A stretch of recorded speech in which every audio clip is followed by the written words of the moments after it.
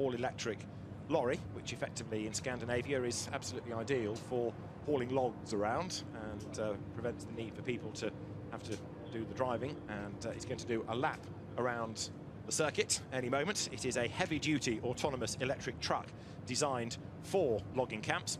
The transport industry uses over 11 million barrels of oil daily and accounts for over 7% of global CO2 emissions. So Einride was founded in 2016 with a vision to change freight to be sustainable and intelligent through technology. So we will very shortly, there it goes. So remember, it is all electric and all autonomous. It is being controlled rather than driven.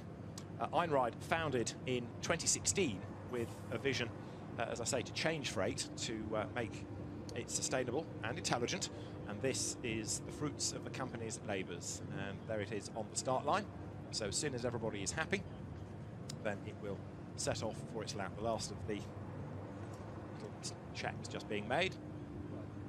Just as in modern motorsport, you see the laptop is essential here. So just programming the lap.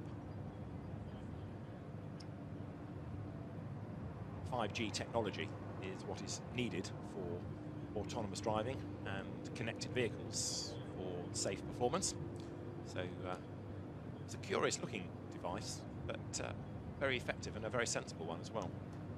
The last time I saw a laptop being plugged into a vehicle was a few hours ago. It was a bright red Ferrari Formula 1 car, and they made the engine do extraordinary things. So I didn't think we're going to get that from the Einride, but I'm fascinated to see this huge, great big lump. Actually kind of extraordinary looking. It's a real vision of the future, isn't it? The idea that that can drive itself accurately around the circuit is extraordinary.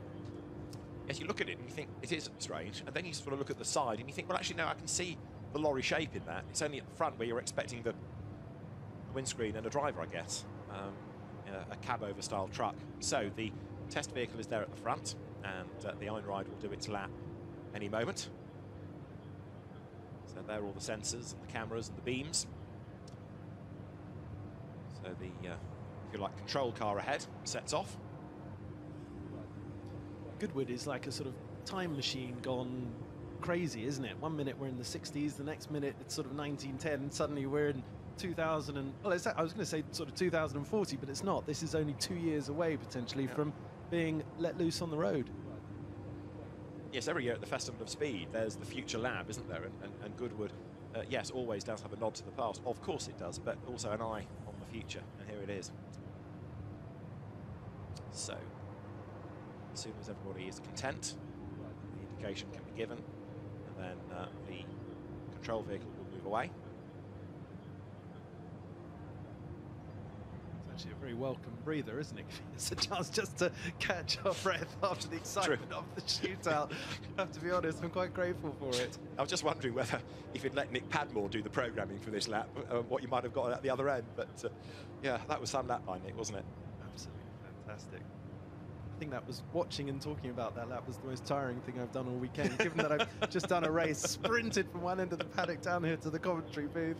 It was the most tiring thing. Now, a little earlier, we did hear from the people behind Einride, who explained exactly what this concept is all about, and Molly Pettit spoke to them a little earlier. Let's just remind ourselves what Einride and what this amazing vehicle is all about. Having a wander around the paddock, and I got to the Parc Fermé area, and I stopped and I looked up and I said, what is this? And luckily I found Marie and Christian to explain everything. So guys, tell us, what is this?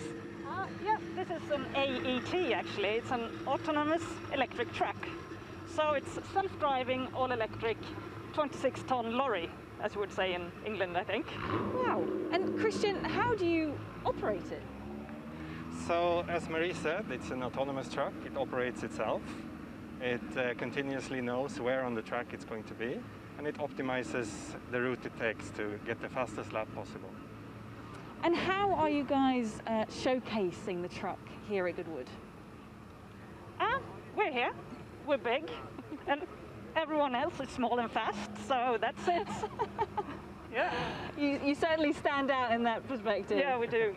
It just looks incredibly futuristic, Yeah. really cool. And when will we see this kind of thing out on the public road?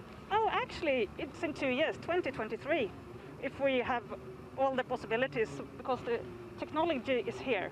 We just Wow. need to make it happen. And it can be trusted. Yeah, absolutely. 100%. Yeah. That's amazing.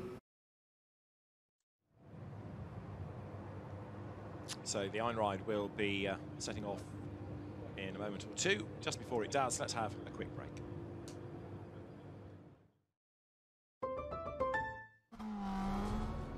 So there is the Einride, this amazing heavy-duty autonomous electric truck doing its lap of Goodwood.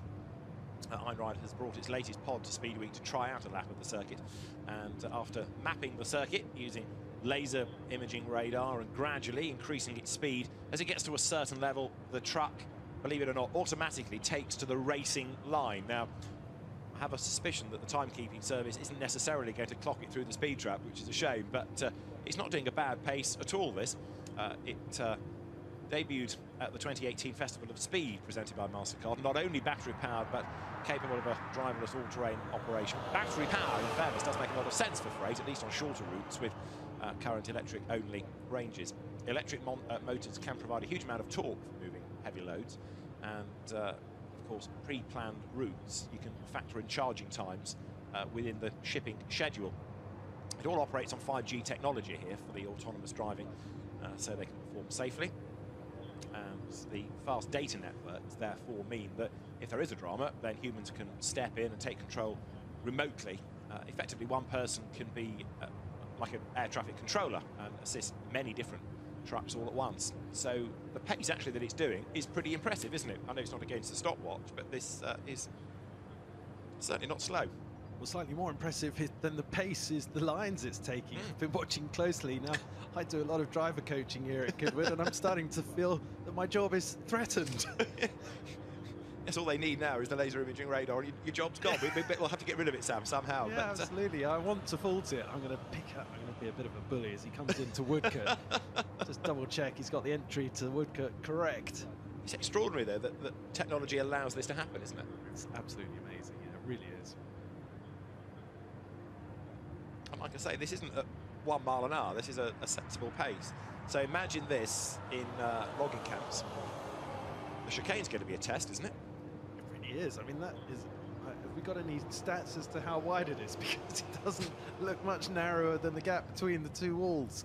This is it really is intriguing now to see, but the chicane has not been moved. By the way, that's reasonably quick. It is, isn't it? Blimey. Well, it made mincemeat of it. Well, that's an impressive line, an impressive lap. Very good indeed. So the Einride autonomous all-electric truck completes its lap and now makes its run to the start and finish line, where the team will take over and then guide it back into the assembly area. Amazing. Can go backwards too. Exactly. So turn it round, take it into the paddock at the exit of the lap. That's impressive. Well, it can certainly 3-point turn better than I can. So, yeah. And the lines were faultless. I mean, so consistent. Yeah. A little bit wide of the apex. Oh. Says the driver coach and Sam Hancock. Yeah. Amazing technology. Fascinating to see, isn't it? And what a contrast from the 1950 sports cars that we had a little earlier. Great to contrast. Right.